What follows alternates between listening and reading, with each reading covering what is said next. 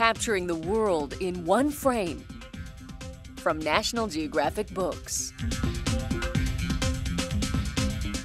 Working as a National Geographic photographer, I will study a person's gestures, study a person in sorrow and in joy, and try and create the full character that I've learned.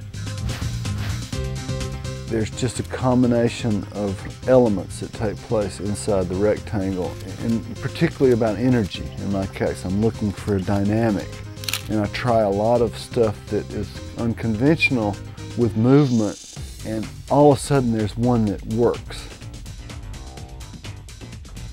It was the adventure, meeting new people, going to new places, new challenges to try to capture those people and places or a specific wild animal on film to try to get into the heart and soul of that animal. One of the reasons I respect wolves so much is you really can't fool them. You learn very quickly techniques that you can use to sneak up on animals. I want somebody who looks at one of my pictures to cross that barrier of the printed page and then go into the sea. Showcasing the award-winning work of these and scores of other National Geographic photographers. A lavish new book, The Photographs, available wherever books are sold.